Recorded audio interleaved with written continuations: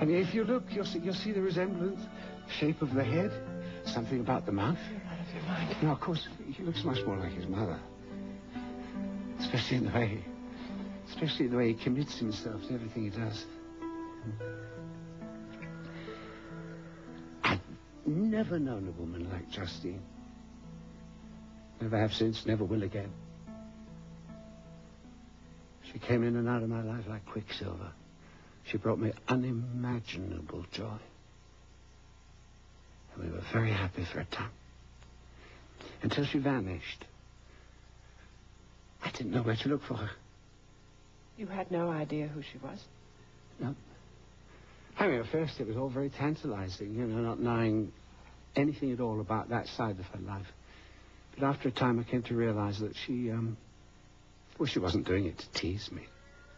She was simply doing it to hold on. What about her husband? Well, I didn't really know if she was anybody's wife. Would it have mattered if you did?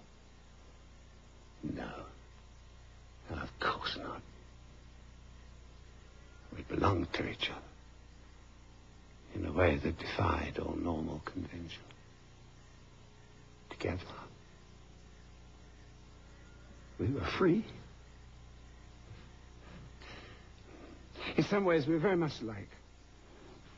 I find that hard to believe. Oh, I was a very different person back in those days. In those days, life to me was a table laden with delights to be tasted and savored, enjoyed and relished. She was just the same. Not that she was superficial. No. Deep down, there was sinew, there was a quick intellect. She was my match. Not to mention Spencer's. You know, it upsets me even now to think that she was obliged to go home to that money-grubbing, middle-class little bourgeois. Her husband and the father of her children, Carl. Father of her eldest child, maybe. That was her choice, Carl. I begged her to come away with me. The two of us could have explored life together, just like you and Mac.